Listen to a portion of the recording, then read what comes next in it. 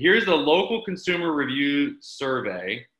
90% of consumers, look at this. I mean, this doesn't tell you the importance. 90% of consumers use the internet to find a local business in the past year, with 30% looking every day.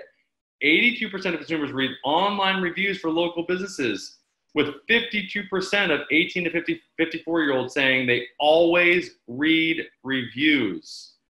The average consumer reads 10 reviews before feeling able to trust a business. Like I said, I think it's higher than that now. Yes. 53% of people would consider using a business, with only 53 with less than a 4-star. If it's greater than a 4-star, it's 80%. And if it's less than 3-star, it's only, like I said, it's like 20 to 30%. Yeah, I wouldn't. If somebody's only got 1 or 2 stars, I wouldn't. Exactly. The average consumer spends 13 minutes and 45 seconds reading reviews before making a decision.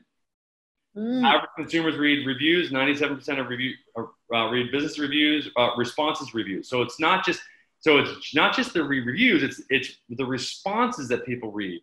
Yes. Okay. Yes.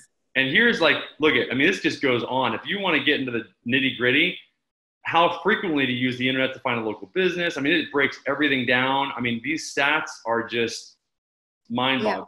Yeah. So I always read it. Like if I see somebody's got a bad review, I always read to see what the owner wrote, you know, whether they're passive aggressive, whether they're nice, how they dealt with the complaint, like, you know, like just to see what kind of people they are or what sort of business they are. I think most people will do that, won't they? Absolutely, because look, and it's the nuances of it. And we actually coach and train our staff and to talk to our clients and teach them how to respond to reviews, because it's very important that the person feels heard, that you don't just brush over and say, nah, you know, you're totally wrong.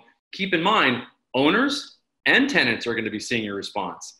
So if you're a pushover on a tenant and an owner sees that, they're going to be like, do I really want this company representing me? You see what I'm saying?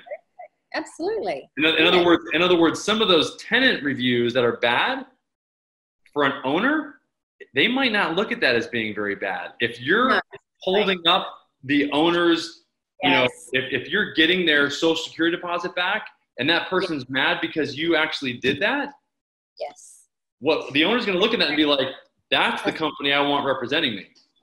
Like if it's like, you know, our job is to take care of the owner's property, and unfortunately, you know, you didn't do the right thing by the property and we had to take the deposit, you know?